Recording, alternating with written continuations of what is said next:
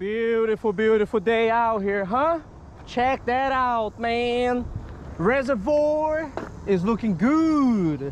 Actually, better saying this is more like a quarry, not really a reservoir. Yeah, but now it's looking lit. Check it out, check it out. It's looking really, really juicy out here, huh? Well, originally I was supposed to shoot a special video, a promo video for Euroteco today on the Capellan lures. But if you watch the last 2 episodes on the YouTube channel, you know that American Airlines lost my checked bag that contained not only my entire collection of Capellan lures, right? Then juicy, top of the crop lures. It also had all my fishing reels too. That hurt so much. It's been 4 days since that happened. They still have no idea where my bag is, and I had 3 pen reels in there, including my legendary Pen Battle 4500 and my Fluger for the ultralight. Now, thankfully, American Airlines does have this policy that when they lose your bag, you can go out of your way to purchase some stuff that you need right away, and they will reimburse you for it. Now, since we're down here on a business trip, right, and we are shooting videos for the YouTube channel for the species of fish that we're going to be targeting today, that little BS reel Abu Garcia that we've been using for the last 2 days just ain't gonna cut it. So I went to Walmart and I got the goods. We spent like $90 or something on reel, line, and lures. Okay, check it out, man. This is what we got for today. This is what we're going to be doing in this video. Okay, I got here a new Fluger, right? This one is the Fluger Tryon SP20. I also got a fishing line in here, 4-pound test line, Seaguar 101, 100% fluorocarbon. And you know, I was going to use Capellan, right? But since we don't have them, this is going to be the game plan of the day, okay? The good old Gary Yamamoto Senkos. So let me get everything up over here and we're gonna start casting for hopefully some juicy, some big ones in this video. That is what's up. Check it out, huh? We're making things very efficient out here. We're putting the line on that reel. I always use one hand on top over here so that, you know, it kind of messes with the memory of the line, and then the spool is just right in there, right? So that's pretty much how it works. All right, let's get this baby up, put that Senko on so that we can catch some fish.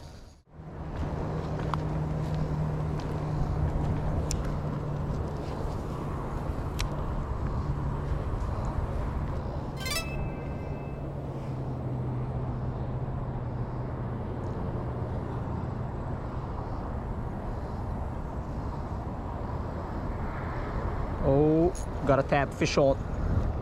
First fish of the day coming up. Not bad. Senko, baby. You know, when it comes to bass fishing, Senkos have never disappointed me. Never disappointed me. This one's pulling drag too. Look at that. Boy, looks like a nice one. Looks like a nice one. Decent. 4 pounds test. No. Senko, baby. Senko. Yeah, look at that. It's gonna come up soon enough. Oh, beautiful. Beautiful, beautiful. Yes, sir. Yes, sir. First fish of the day on the Senko. Look at that.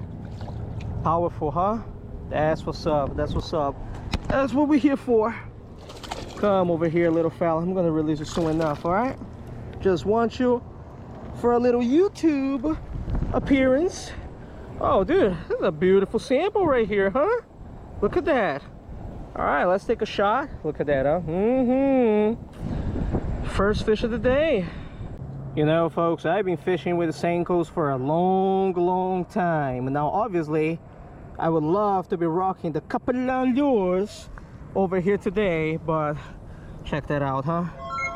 That's a beautiful first sample right here. Micropterus salmoides, largemouth Black Bass. Gary Yamamoto Senkos, they just never disappoint, I'll tell you that. Back it goes. Look how clear the water is, huh? Just casting the Senkos right along the margins, right? We're just walking and casting around this distance. Let it sink. You feel that one tap, boom, you know, that's it. We're gonna keep walking. That was a pretty decent one. Hopefully they have some bigger ones in this quarry.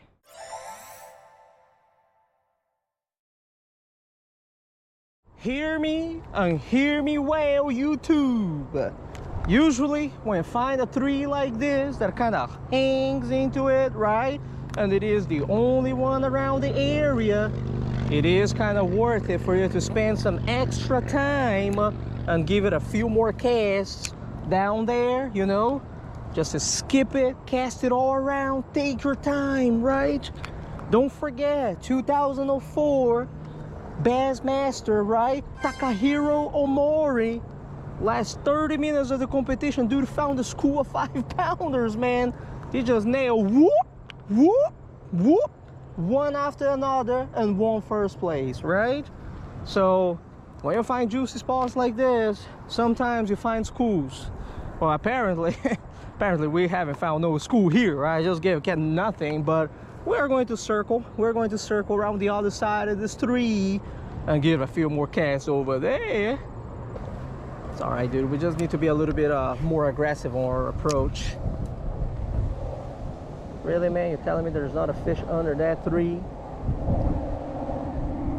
Oh yeah, oh yeah, oh yeah, oh yeah, boy! Fish under the tree.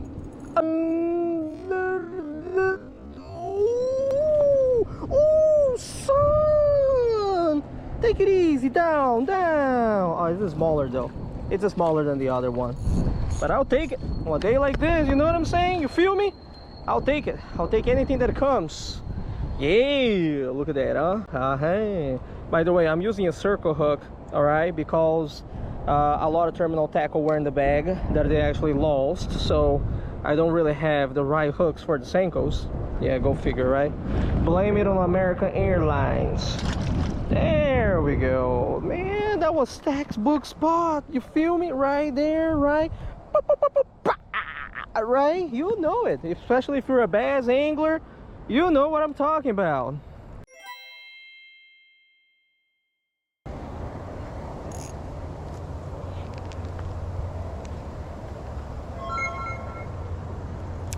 Okay. Problem is, what if I do hook a fish over there?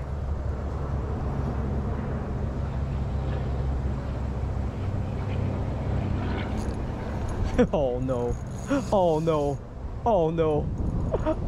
I just did say, what happens if I do hook a fish over there? 4-pound test line. Can we flip it over? I don't know. Oh, it came. Can we flip it? Oh, we got off. You got it. Oh no, it's on. Can we flip it again? We can do it. Come on. Yeah, small one, but all right, dude. Spot looks so juicy. I was like, let's do it, right? Problem is so much structure and 4-pound test line. Oh, wait a moment. This major... Whoa, wait a moment. Wait a moment, folks. I think this is a spotted bass. Let's double check here real quick. There is one sure way of checking the differences between largemouth and the spotted bass, right? And that is by the toothy patch on its tongue. Its tongue is right over there, and there's you folks can't see well, there is a sandy toothy patch right on top over there. So yeah, toothy patch right over here. I am pretty positive this is a spotted bass, the Micropterus punctulatus. Look at the markings, huh, on the beast. I'm telling you, man, you come down here to Tennessee, it is gold to catch one of these, because you can't really find in the Northeast. You feel me? Yeah, all right. If you ask me, was it worth it to come through the woods to this side of the quarry, right? Technically, we're still on the other side of the tree. I'm getting eaten alive by the mosquitoes too. I would say that it was very worth it, you know? Micropterus punctulatus. That is what's up. Look at that. You all see that? This is only one out of about 5 or 6 in my body right now. I'm all sweaty, all filthy. My legs are itching from the mosquitoes. Man, the other side of that 3 was brutal. I almost slipped in the mud twice. My shoes now are all muddy too. But hey, pros and cons, right? If you ask me, it was worth it. It was worth it. That Micropterus punctulatus is a new species for this fishing trip. So hey, I ain't complaining, you know. Senko fishing going well too. Got 3 so far. So I mean, we went all the way to the end of the quarry over here, right? It circles around like this. Now that it's time for us to head back and go that way. I did see 2-3 people fishing around here. You know, this is a highly pressured area, even though, I don't know, man. A lot of people fishing down here, known weekends. So I will try my best, okay? I mean, we got the lethal weapon. I'm gonna try my best to catch some Senkos over there, and we will see what happens.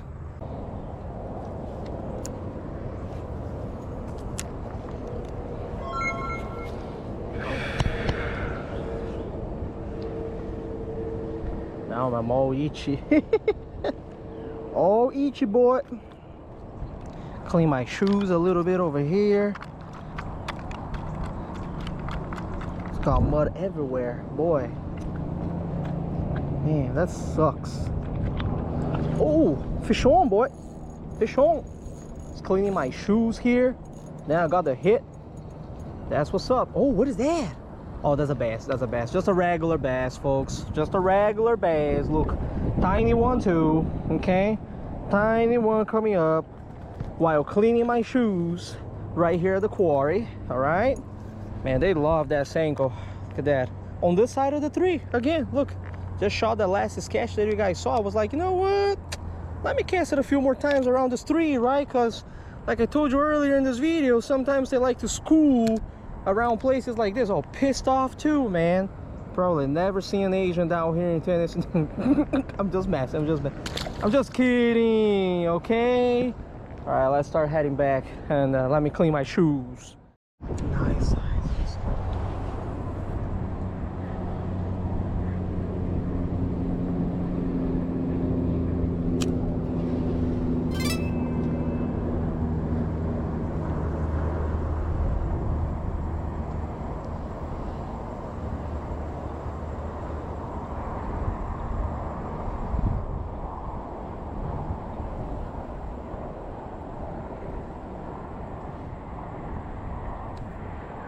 Oh, fish on.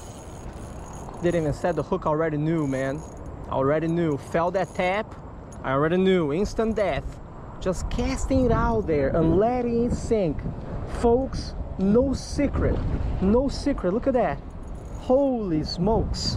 Dude, this is what I call a good day of bass fishing. It's about to come up. It's about to come up. Look at that. Look at it.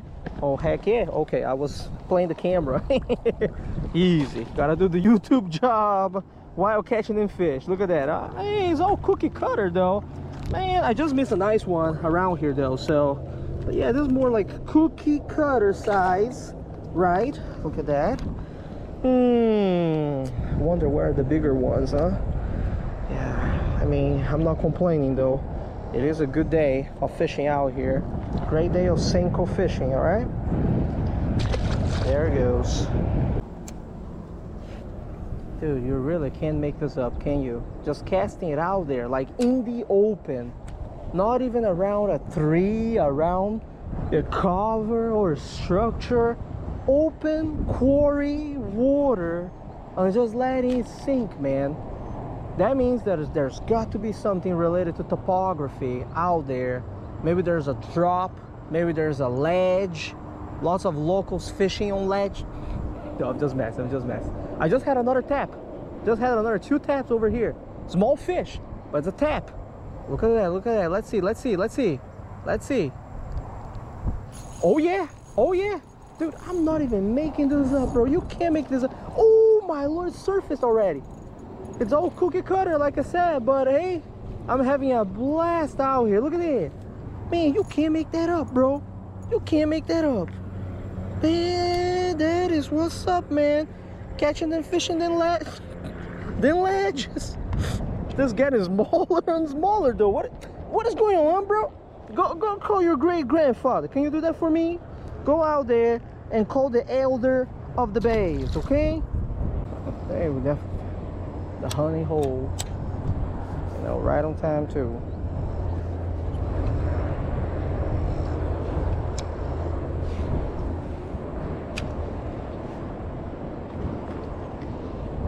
Sometimes it is really hard to believe. Cast the stuff out there and just let it sink in the open.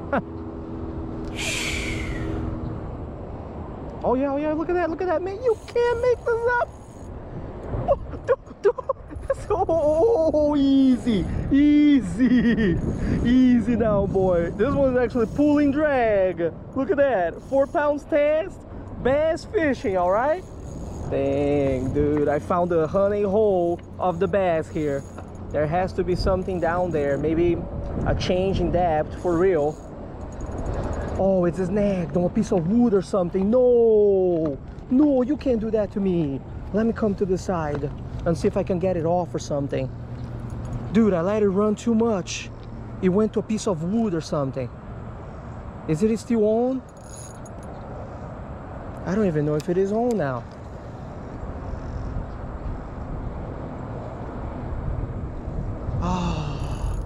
Bro, that's what happens when you play with the fish too much for the sake of YouTube. Let's see if I can get it off. Let's see if I can get it. Oh, easy. It's off, boy. It's off. You see the technique right there, boy? It's off. Oh, the whole trunk is coming up. That's what it is. Okay. Whole trunk came up. The fish is still there. 4 pounds test. Cigar, 100%. Fish is still on. Fish is still on. Fish is still on. Came with 5. Is the biggest one of the day, though. It's the biggest one of the day, but came with 5 pounds of vegetation, bro. Oh, that's what happens. You see? Don't mess with the Asian, okay, man? Don't mess with the Asian, bro. You mess with the Asian, that's what happens. Look at that. I think this is a great way to call the day too. Thunderstorm coming. Y'all can see, right? Wind is kind of picking up out here. Yeah, man, Tennessee thunderstorms. Whole plan for today was actually to hit a little creek and do life listing. I'll tell you all what, that didn't happen. So the creeks are all flooded and muddy right now.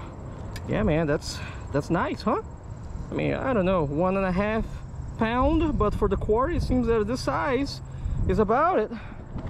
All right, senko fishing. Casting in the open and just let it sink, man. Honey hole right over here. You see nothing from the top, but right over here there's got to be a hole, a change in contour down there, or some structure like that gunk that just showed up over here, right? Because they love this area. It is as they say, you know, when life gives you lemons, you make lemonade. You probably realize by now, just by the light in this video, and as a matter of fact, it's drizzling a little bit now. We got a thunderstorm coming once again down here in Murfreesboro, Tennessee. It rained a lot yesterday. It's starting to rain again right now. Original plan of the day was for me to hit the creeks, right? We're down here to do some life listing, 385.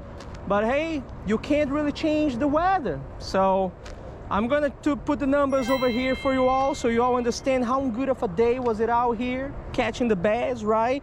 Our highlight of the day was definitely, you know, that is spotted bass, the Micropterus punctulatus. It is always a blessing to actually find one of those, because like I said, you can't really find those in Philadelphia, Pennsylvania, right?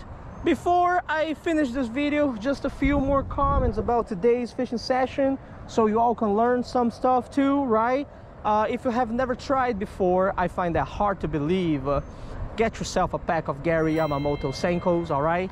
Gary Yamamoto may have sold his company, but I tell you what, man, them Senkos is still fire, okay? This one's one of the old packs, it's still with the old logo. This is what we use today, right? And man, is laying out here. I guarantee you, if I give 2 more casts over here, we're gonna land some more bass. It's that good.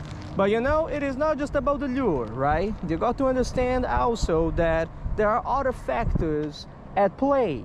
This quarry in particular gets a lot of fishing pressure from the locals. The water is very clear, the fish are very finicky, which is why in this video I decided to buy 100% fluorocarbon fishing line, okay? Invisible to the eyes of the fish. And when you wacky rig the Senko, right, you use that 100% fluorocarbon, not the coated line with copolymer inside. Your Senko will sink much better, all right, giving it more of that wobbling action for the fish. So all right, you all can see it, right? I'm not making this up. Starting to thunderstorm. It's time for me to turn this off and run back to the house.